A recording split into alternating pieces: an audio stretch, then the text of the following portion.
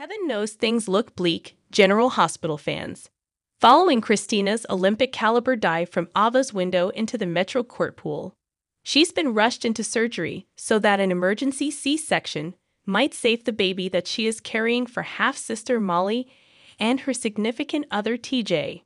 But what of Christina herself? Will she be able to bounce back from the shock and trauma of her fall? Obviously, the show wants us to worry, and worry a lot. That Alexis might lose a daughter, that Sam might lose a sister, that Blaze might lose the love of her life. Do we really need to panic, though? No.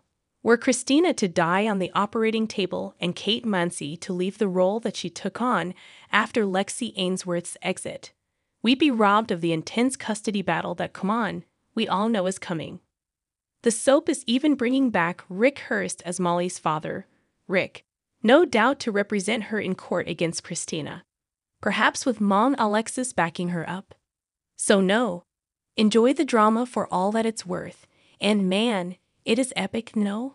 But Mansi is not leaving as Christina.